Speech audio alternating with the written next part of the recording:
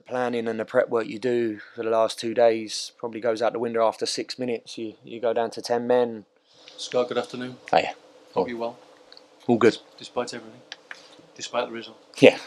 Can you talk us through your thoughts on the game, especially the events of the first few minutes, because that seemed to colour the outcome?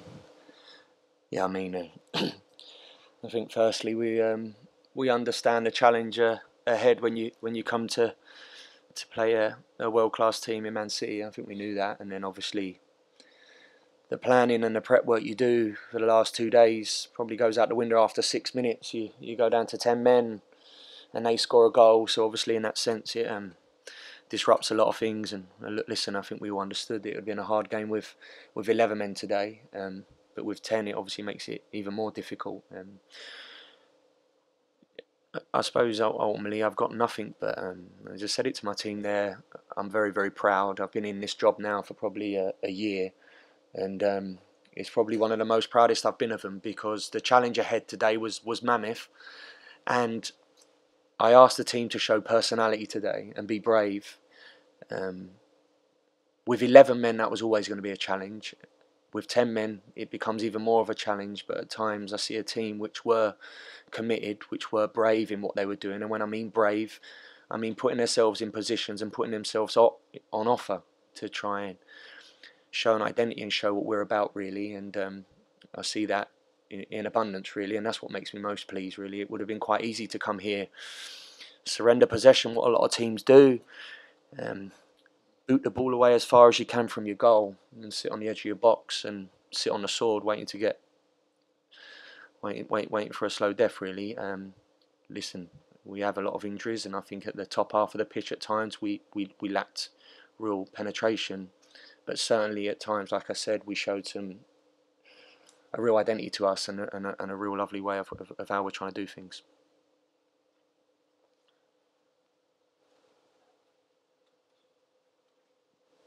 You had a lengthy chat with Pep at the end. Can you kind of reveal what he said to you then, or if you spoke to him after the game at all? Yeah, no, just said pop into his office for a drink there, really. So just congratulated him on the result, and obviously what a fantastic job he's done here. So that was just it, really. There was nothing more to it other than that.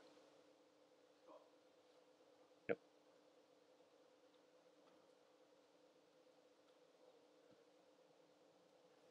So you obviously, you've got your way of playing. You want to play out from the back. It's been very successful for you in the Championship.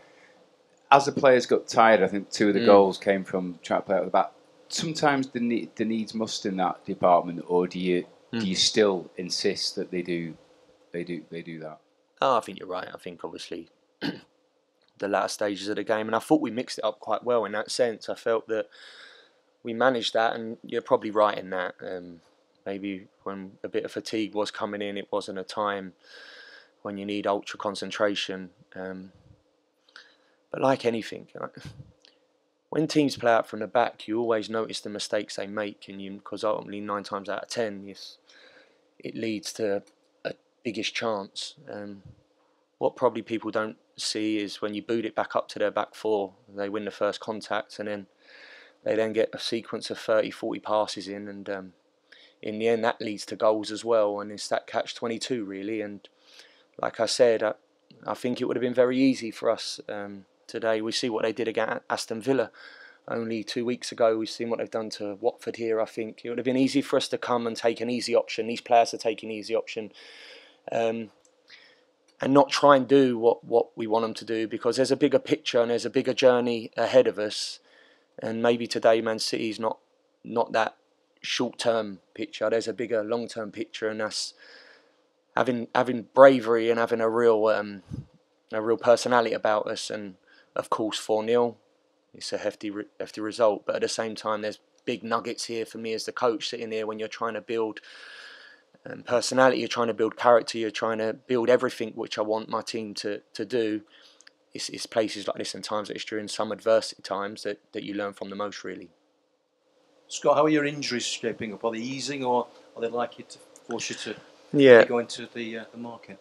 Yeah, not really. We're obviously a little bit light in the front half of the pitch today. Obviously, you can see that Mitrovic, Knockout, Kamara, and Cabano are all struggling in that sense. So Alfie Mawson, we have a few injuries, but it is what it is. We'll have to see. There's a few more days or a week left of the window, so we'll see where we are, and hopefully we'll have a couple of fit in the next week or so. But we'll have to see.